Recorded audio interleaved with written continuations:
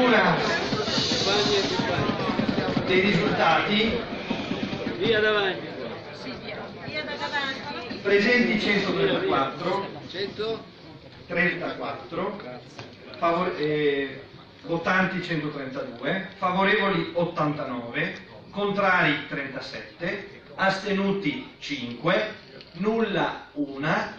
Proclamo quinto segretario nazionale di Rifondazione Comunista il compagno Maurizio Acerbo.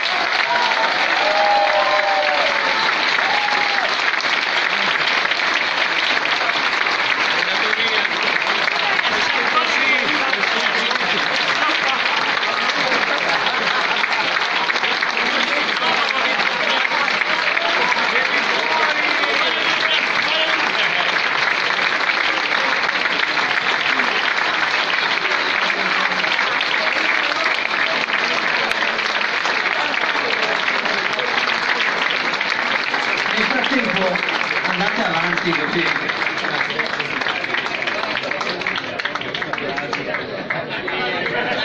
Non casualmente.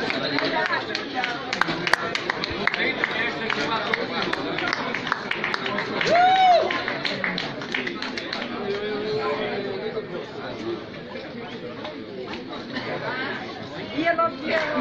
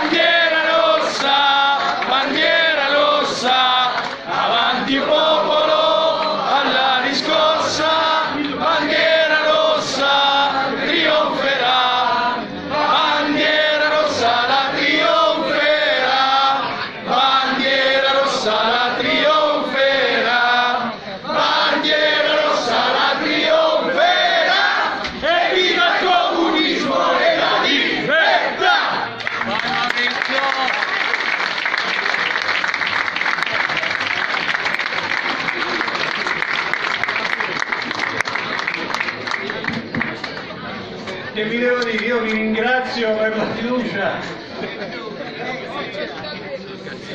Tradizione. Purtroppo siamo nell'Italia centro-meridionale, ma cercheremo di conquistare i cuori anche dei settentrionali. Che posso dirvi? Non devo fare il segretario uscente mi ha detto che bisogna fare il discorso, quindi ci proverò anche se sono persona abbastanza timida. Innanzitutto io vorrei dire alcune cose. Io non sono Paolo Ferrero e quindi non vi aspettate che io lavori molto come Paolo Ferrero, che è valdese.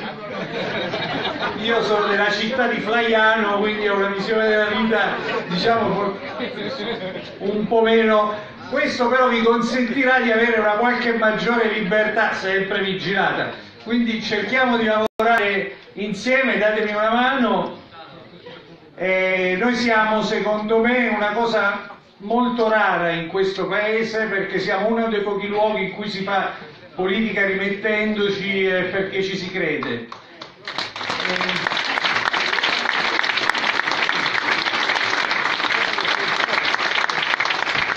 Tempo fa, mentre facevo un'inchiesta su un appalto che poi siamo riusciti a bloccare, un'opera devastante e disastrosa, sono andato a chiedere delle informazioni a un ex grande burocrate di Stato, insomma, che aveva da in pensione, che aveva cose da raccontarci. A un certo punto, dove parlavamo a lungo, abbiamo approfondito una cosa da report, mi ha chiesto: scusi, ma lei di che partito è? Io gli ho detto di Rifondazione Comunista, e lui mi ha guardato e gli è uscito l'istinto, mi ha detto: ma allora lei non fa politica, lei è un poeta.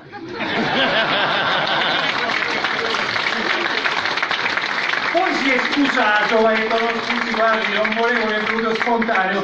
Io credo che è il miglior complimento che si possa fare delle comuniste e dei comunisti. Anche perché, diciamo, se non fossimo un po' romanticoni e romanticone, non staremmo qui, saremmo andati in questi anni in luoghi più comodi, ma che sono meno divertenti e poi sono grigi. Quindi io spero che riusciamo a costruire, a proseguire il lavoro che ha fatto Paolo. Io lo voglio dire col cuore ringraziarlo, diciamo, se non era per la sua attività da stalker non avrei mai accettato questo incarico, ma io lo voglio davvero ringraziare perché ho visto in questi anni i sacrifici inenarrabili che ha fatto, e tra i sacrifici inenarrabili che si fanno ci sono anche quelli di essere comunque alla fine il capro espiatorio e il parafulmine di tutto quello che succede. Ci sono gli onori e gli oneri, però io lo voglio ringraziare perché noi abbiamo avuto un sacco di dirigenti, di eletti, che la prima volta che insomma c'è stata l'occasione ci hanno salutato, e Paolo ha tenuto la barra dritta su una linea di alternativa che era quella che avevamo deciso tutti insieme a Chianciano, e la tenuta non era facile, perché abbiamo visto che anche tanti che all'inizio erano d'accordo con noi, poi poco a poco davanti alle difficoltà ci hanno ripensato, hanno cominciato a pensare che forse era meglio seguire altre strade. Paolo ha tenuto duro e io credo che dobbiamo ringraziarlo di cuore.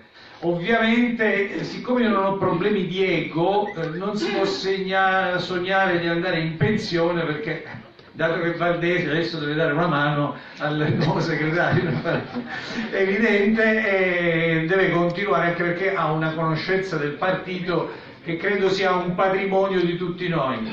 E poi voglio dire un'altra cosa, compagni e compagne. Io penso che noi dobbiamo fare in modo di utilizzare tutte le energie che ci sono tra di noi e di ridurre al minimo possibile i conflitti tra di noi, non che non servano quando c'è da appassionarsi su una posizione politica, ma ridurli al necessario, indispensabile alla discussione politica. Poi io, a Paolo Ferrero, sono anni che ogni tanto viene con queste idee strampalate e gli dico: Paolo, io sono l'ultimo che può fare il segretario, perché io ve lo confesso adesso, prima avevo un patto che lui non poteva, io sono uno di movimento, cioè a me le riunioni di partito, dopo che durano un po' di tempo, mi annoiano, cioè francamente, cioè io vorrei un partito in cui ci vediamo, discutiamo di che cosa facciamo. Già saputo da Tonia che ci sarà il vertice del G7 a Bari, allora facciamo 2 riunioni per andare a vedere come andare a fare il nostro dovere, e le energie negative le sfoghiamo verso il G7, non tra di noi. Un'ultima cosa, davvero nel ringraziare tutti e tutti, in primo luogo quelli che non mi hanno votato, che erano quelli più vicini, diciamo, al mio orientamento politico. E che comunque ringrazio, perché insomma è bene che la nostra famiglia sia varia. Un'altra cosa che vorrei dire è questa, che io non guido l'automobile, non abbiamo noi, quindi mi muovo solo in bicicletta da solo oppure in treno, in autobus, quindi questa mania di Ferrero, andare ovunque eccetera, insomma, perché io non sono abituato a muovermi poco, però se ci muoviamo tutti insieme può essere insomma che riusciamo ad arrivare da tutte le parti, compagni e compagne, al lavoro e alla lotta.